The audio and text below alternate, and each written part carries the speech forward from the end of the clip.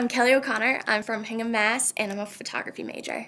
I'm Morgan Lacasse. I'm from Jaffrey, New Hampshire, and I'm a photo and design major. For me, I knew that I wanted to be a design major and a photo major, so it was a big search to find a school that was the size I wanted and was able to do that, have both a double major of design and photo.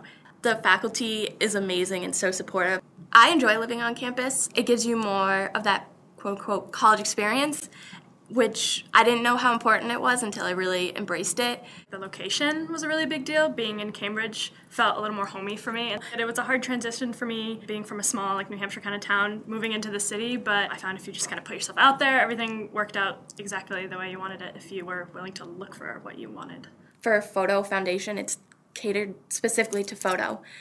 You are, from day one, playing with a camera and learning straight off of a camera. And yes, you have other fundamental classes, but from the beginning, you're using a camera, which I found different than a lot of other art schools. I would strongly encourage you to visit the school you're thinking of going to. I visited a lot of schools, and a lot of them I was really excited about, and then I got there, and it wasn't what I thought it would be. That was kind of like the defining moment. I came to an open house, and that it was what I wanted.